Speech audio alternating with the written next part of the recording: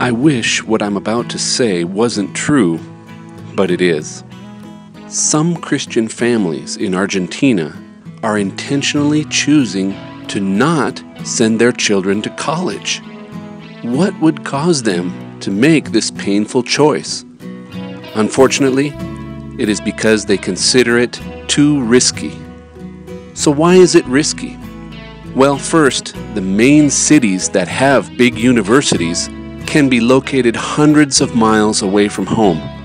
Secondly, life in the big cities of Argentina can be dangerous, especially if you don't have any close contacts in the new city to rely on. Also, sending your child to live in an unknown city without a spiritual support network is risky. The pressures of a secular university environment will always attempt to shipwreck a young student's faith. Sadly, some Christian parents conclude that it is better to not even take the risk of sending them off to study.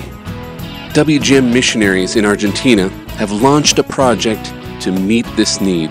The goal is to provide a safe lodging environment for out-of-town Christian students by setting up a Christian residence hall located in the university city.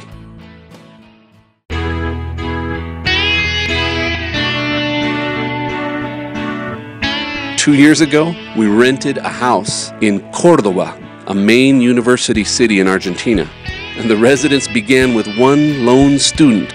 But as the word spread, more students came, and soon the little rented house was at maximum capacity, only able to accept female students. This small-scale Christian residence experiment has been a resounding success.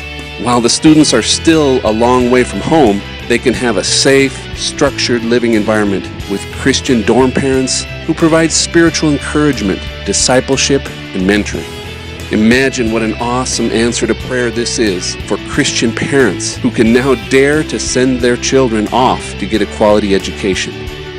But now there's a new need. In order to handle the number of students that will want to be a part of this residence program, we desperately need a larger facility. It just so happens that World Gospel Mission owns a building in the city of Cordoba that has the potential to be a great facility if only it could be remodeled. Men with Vision has taken on the challenge of this remodeling project. It will include several remodeling jobs to divide the space into the appropriate layout so that the residence hall can accommodate both male and female students. In addition to this, the project will include the construction of some new rooms so that the residence directors will have their own living quarters right next door. We are praying that God will provide all that is necessary for this project to become a reality. Perhaps you would like to be part of an answer to prayer. How about joining a Men with Vision team and traveling to Argentina to help with some hands-on remodeling work? We'd love to have you come.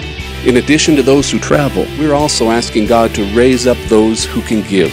If you'd like to participate by helping us raise the necessary funds for this project, that would be a great answer to prayer as well.